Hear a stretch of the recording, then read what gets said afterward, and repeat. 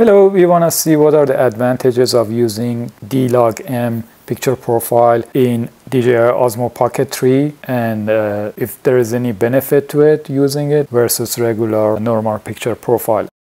Here is a D-Log-M sample video and here's a normal sample video, and here are the side-by-side comparisons. Here on the top are the normal sample videos, at the bottom D-Log-M sample videos. On the right side are original without adjustment, on the left side frames are the adjusted versions.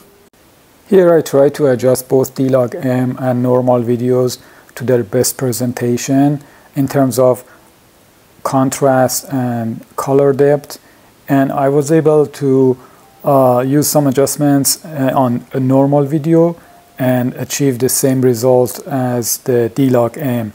So it looks like normal videos are not inferior to D-Log-M, or D-Log-M doesn't seem to have any advantage in terms of keeping details in highlights or shadows. Even in this sample, I can see there are better colors in the highlights, and also better colors are kept in the normal mode, which is kind of surprising.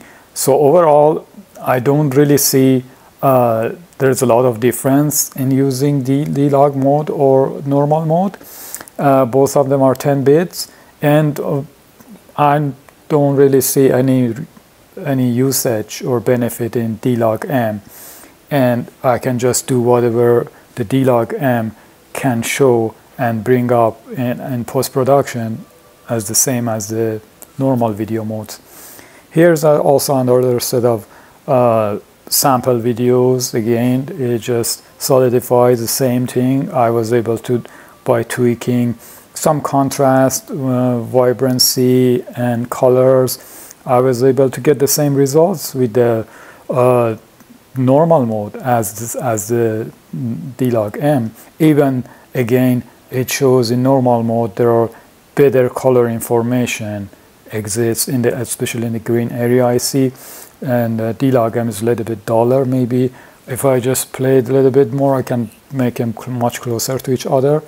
But overall, I don't see any big difference in terms of using D-Log-M.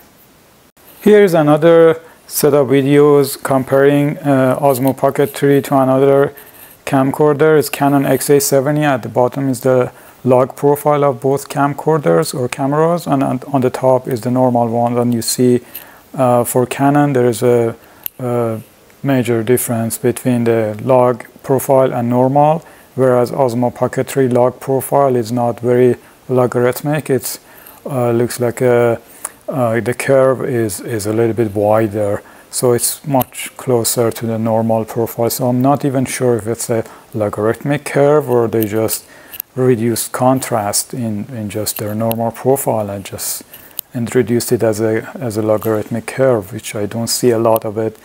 Again, comparing to the previous examples and experiments, I think Osmo Pocket 3 normal video mode has more information data in shadows and highlights to be retrieved in the post. I hope this video was helpful for you. Thank you for watching. Bye.